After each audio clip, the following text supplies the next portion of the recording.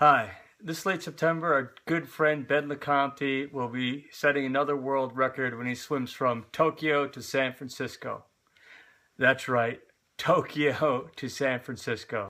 The 5,000 plus swim will take approximately 5 months, and he's doing it to check out the state of our world oceans and climate change. I'm proud to say that Water Defense and Global Resolutions has teamed up to join Ben on his most magnificent journey. Water Defense will be using our water indicator technology to test the water that he swims through along the way. And our friends at Global Resolutions will bring you behind the scenes of incredible resolve. Ben is going to do this swim on his own, but it's going to take a team and our support to make sure that he concludes this incredible mission. So please join our campaign, our Indiegogo campaign. Go to our Indiegogo site /TheLongestSwim. Sign up, make contributions. We have some fun stuff to share with you. And let's all do this together. Thanks. So I'd like to say, Ben, on behalf of Water Defense, Mark Ruffalo, Scott Smith, Ramsey Adams, we're so honored and humbled with the opportunity to work with you and do this groundbreaking work as you swim across the Pacific. It's my pleasure. I mean, I think that's what it takes. It's not about a person swimming. It's about the team around that, and the swimming part is just to get the attention, and your work is very important in the making of that whole event. I'm very pleased to be part of a partnership with you. Well, I'm really excited. Yeah, we have a saying at Water Defense that this work is bigger than any one individual, much bigger, and the power of bringing people together. I don't know if you knew the background on him. He already swam the Atlantic, you know. And now we're going to be able to tell you what you're exposed to in the water over time. This is the Water Defense water bug, and we're going to attach this to Ben as he swims in the water for 30 minutes, and we're going to be able to see what he's exposed to in that 30-minute time period.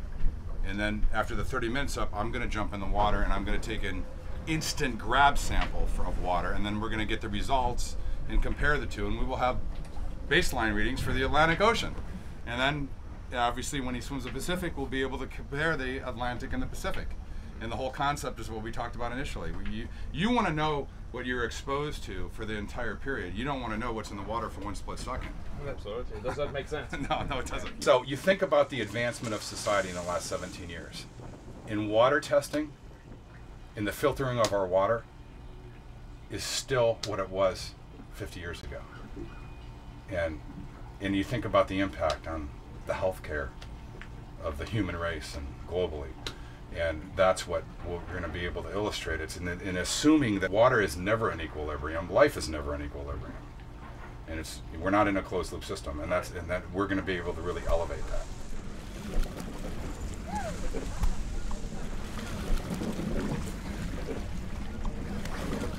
We're now going to take an instant grab sample, and we're going to know what's in the water for this split second versus what Ben has been exposed to in the last 30 minutes.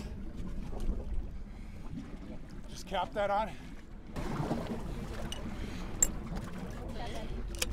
There you got it.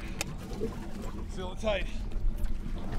This is really an opportunity to really elevate this discussion, and I tell people all the time, whether you're pro-oil, anti-oil, pro-fracking, not fracking, we can all agree water is essentially life. We can all agree we're all connected by water, and we can all agree we shouldn't be bathing, swimming, cooking, drinking with water with any benzene in it, or any of these chemicals, or any endocrine disrupting metals. So if we can all agree, can bring people together by agreeing that we shouldn't have contamination in water, and we can do something about it. So this is just, again, it's a great opportunity to bring people together.